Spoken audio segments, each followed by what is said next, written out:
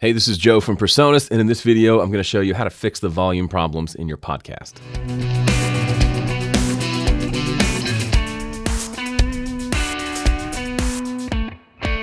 Quick story, I was mowing the grass the other day, and I had my noise-canceling headphones on and was listening to a World War II podcast. I sound like such an old fart.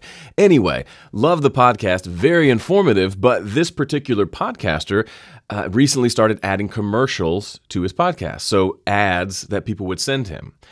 Problem was, his podcast vocal was at one level, and I had to crank my headphones all the way up to hear him clearly over the sound of the mower and the weed whacker. But then when the commercial would come in, it would be way louder and would kind of hurt, and it made for an unpleasant experience. This is completely avoidable, and I'm going to show you how. But first, let me just create the problem, and then I'll show you the solution. Thanks for listening to the All Things Schnitzel podcast. Up next, an interview with my friend Gregor, but first, a word from our sponsors. Okay, to simulate the podcast commercial, this green track is a fully mastered piece of audio from one of my albums. Listen to the difference in volume when we play this back. Thanks for listening to the All Things Schnitzel podcast. Up next, an interview with my friend Gregor, but first, a word from our sponsors. So whether you have commercials in your podcast or just you've got some sort of theme music that plays in and out, I've heard many podcasts where the music is nice and loud and everything else is quiet. So you may think, well, the solution is to just turn up the preamp gain on my microphone, right? Well, no. As you can see, I mean, look at the level here on my vocal. It's at a decent level. If anything, this might be a little bit louder than I'm normally comfortable with. I just tend to speak at a consistent volume so I don't risk clipping.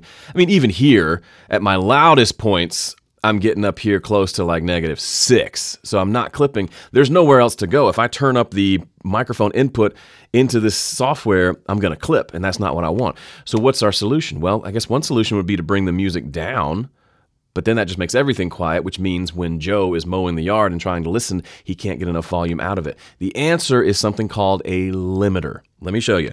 This is Studio One, the recording software that I use, but most software that you use should have something called a limiter in it. So grab the limiter, put it on your vocal track, okay?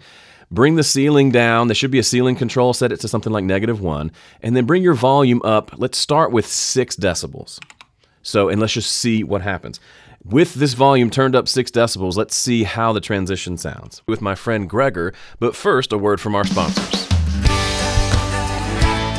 That's pretty good. It's more of an even volume. We could even probably push it a little bit more. The more we push this, you'll start to see that there's some reduction happening, meaning we're turning up the volume of the vocal and the limiter is turning it down when it gets over a certain point. With my friend Gregor, but first, a word from our sponsors.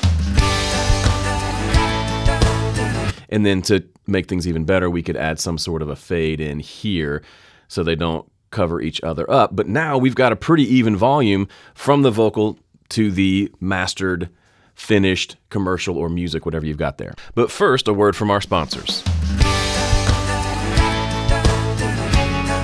Okay, hopefully you can hear the difference. I know it may be kind of subtle, but listen to this. Here it is without the limiter.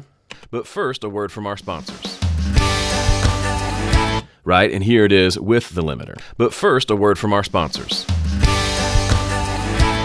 The cool thing about limiters is they're made to just clamp down on those peaks, those loud parts. They're made to allow you to increase the volume, and they don't really change the sound too much, as long as you don't go too far. If we look at this, I'm going to turn the audio off so you can just see it. We can see this little light that goes down here, this little light right here, that's the only time the limiter is actually changing the audio is when that little light is blipping. So for the most part, the vocal's being untouched. It's just being turned up.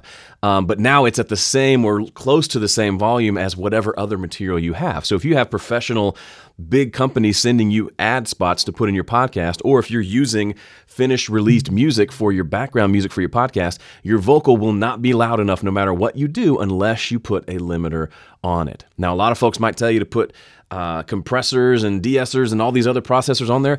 I've done over 200 episodes of podcasts in my career and thousands of videos which use a microphone and voiceover. I can tell you I use 2 things on my voice, and that's it. A little EQ and a limiter, and that's it. So let me just show you the EQ real quick. You're probably already doing this, but the limiter was the missing piece for volume reasons. But for something like this, I would throw an EQ on here. I would listen really quickly.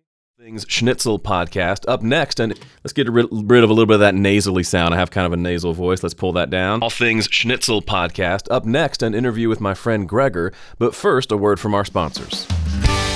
And that's it. Like, I might do a little bit of a roll off the low end, maybe a little cut in the low mids if it's a little boomy there, but otherwise, this is my process for my vocal. What you're hearing right now is this microphone through a preamp, through an EQ with a slight bit of EQ on it, into a limiter. That's what you're hearing with every video I've done for the last many, many, many years.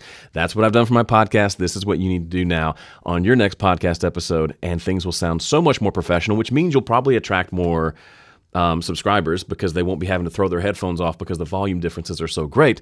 And secondly, advertisers might be more likely to advertise with you if their ads don't sound weird next to your spoken word. All right, thanks so much for watching. I know this is a little different from the normal stuff we do here on this channel, but hopefully if you're into podcasting or voiceover or things like this, this has been helpful for you. Thanks for watching. See you in the next one.